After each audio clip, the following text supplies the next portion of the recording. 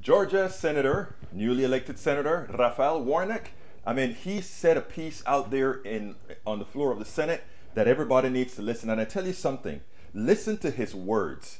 If after having the majority of the Senate, well, again, 50-50 plus the vice president, if we don't accomplish the things that we need to, specifically going forward, build back better as well as voter rights, in other words, making sure that we protect against voter suppression, etc., we really don't deserve to have leadership. If we allow the minority party to get their will against the will of the American people, why should the American people put us there? I want you to listen to Warnock, and then we'll take it on the other side.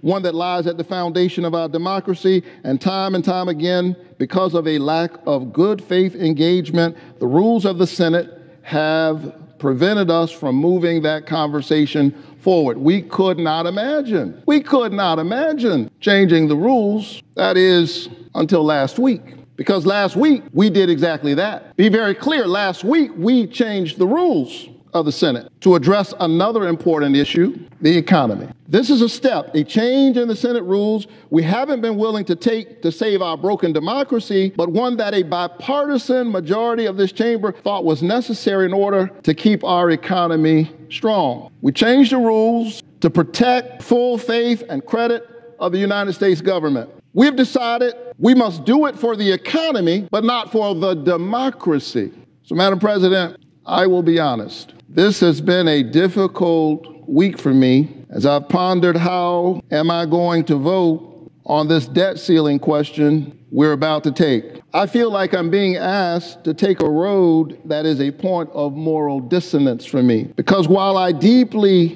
believe that both our democracy and our economy are important, I believe that it is misplaced to change the Senate rules only for the benefit of the economy when the warning lights on our democracy are flashing at the same time. In light of the conniving methods of voter suppression we have seen enacted into law since the January 6th attack on the Capitol, I come to the floor today to share with the people of Georgia and the American people the message that I shared with my colleagues over the weekend and earlier today during our caucus meeting. I said to my Democratic colleagues over the last several days, number one, unfortunately, the vast majority of our Republican friends have made it clear that they have no intention of trying to work with us to address voter suppression or to protect voting rights. We cannot let our Republican friends off the hook for not being equitable governing partners. If we are serious about protecting the right to vote that's under assault right now, here is the truth. It will fall to Democrats to do it. And if Democrats alone must raise the debt ceiling, then Democrats alone must raise and repair the ceiling of our democracy. How do we in good conscience justify doing one and not the other? Some of my Democratic colleagues are saying, but what about bipartisanship? Isn't that important? I say, of course it is. But here's the thing we must remember.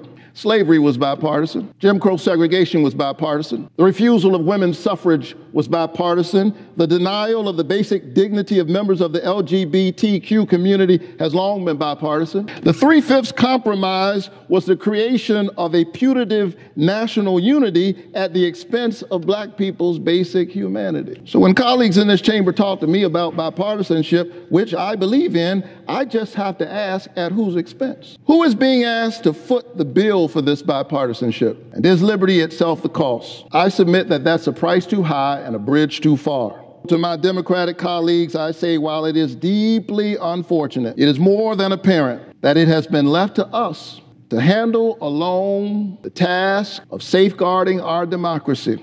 The judgment of history is upon us. Is that prescient or not? Yes, we would love to have bipartisanship.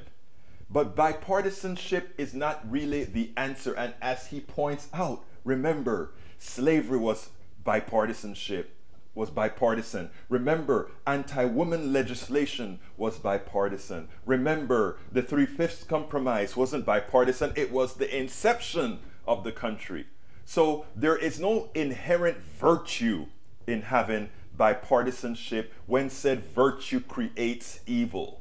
So let's let's again, to all our brothers and sisters that are Democrats, or for any a Republican that wants to join in, do the right thing. Kill the filibuster and get the job of the American people done. We spend a lot of time deconstructing the news, trying to parse it into a form that everybody can understand. We try to find those little nitpicks where it flies above the fray, etc.